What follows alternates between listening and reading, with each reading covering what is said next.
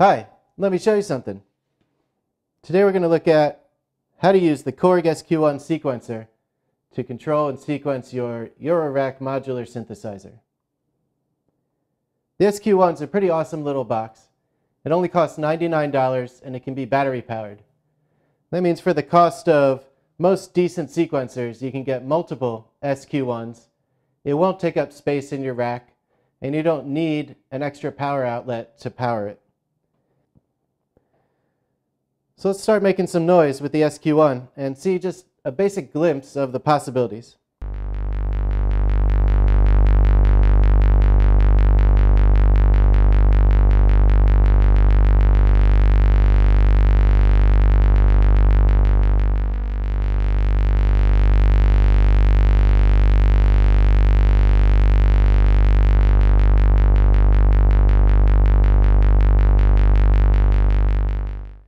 In order to get really accurate or reliable clocking, the best thing I've found is to use another clock source as a master and simply have the SQ-1 slave to that clock source.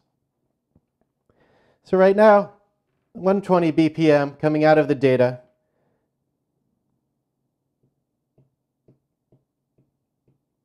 You'll notice that I tap along with the beat, but the tempo knob is blinking at twice the rate. This is the default behavior of the SQ-1. It wants to basically play eighth notes when it's slaved to a master clock. I looked through the manual and there wasn't really a way to overcome this. Sometimes you might want to play with the actual beat. The manual says that if you hold down, play, hit power, you can use these three options to select between quarter note, eighth note, 16th note resolutions. When you're running this as the master clock, that basically determines the range of tempos you have with the tempo knob. When you're running this synced to an external clock, it basically always plays eighth notes, which can be kind of frustrating. One thing I've realized just from experimenting with it is that if you keep turning the knob and you get to any of these options where two of the lights are blinking, any of these three options, you basically reset it to quarter note mode when it's paired with an external clock. So if you want to slow it down a little, or if you're using multiples and you want one to be quarter notes, one to be eighth notes, or whatever resolution you're dealing with, you can do that by just resetting the mode. In this case, I want it to be in eighth note mode. So I'm going to go ahead and set that again.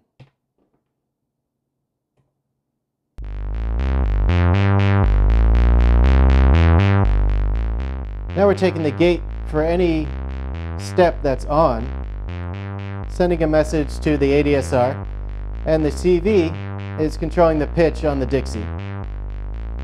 The CV is all adjustable by these knobs for each step.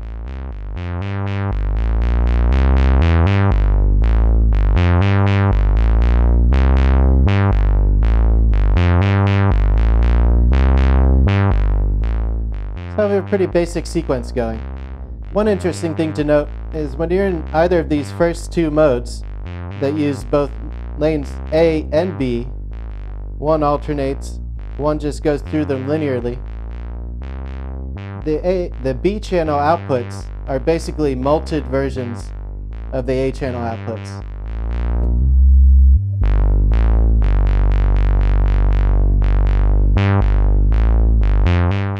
So you can do some pretty cool stuff with that. You basically get two copies of the signal without having to use the mult in the rack.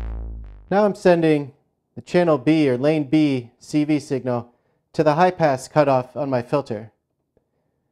Always keep in mind that CV is CV, right? We don't need to use these CVs for pitch. You can use them for anything that can be controlled.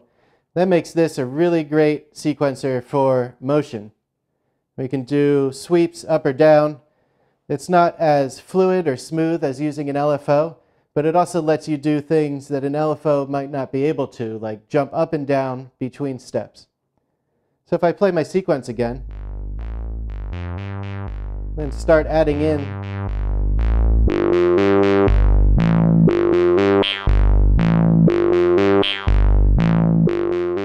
Now whatever amount of CV I'm sending out here It's just affecting the high pass cutoff on my filter to give me a slightly different timbre as I go through the sequence. One of the nice things in this split lane mode is that you can individually control the parameters for the CV. For example, on lane A, the pitch is only a 1 volt range. So I'm basically dealing with a 1 octave range, and I have it quantized to a minor scale. For the B lane, which I'm not using for pitch, I have it set to 5 volt range. That gives me a little better range when I'm dealing with an actual CV parameter, like in this case the high pass cutoff. And I have it set to a linear scale, so it's not going to try and quantize it based on a musical scale. It's just going to send the voltage as is.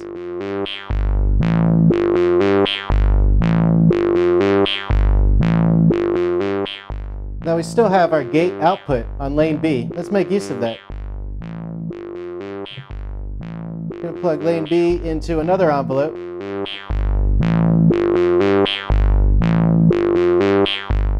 From that envelope, I'm going to send the output to high pass resonance on my filter. Let's see what happens.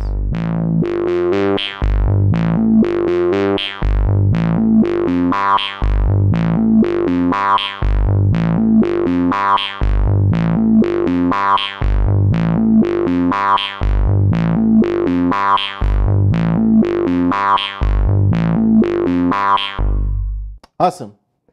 So, a pretty tiny and cheap box.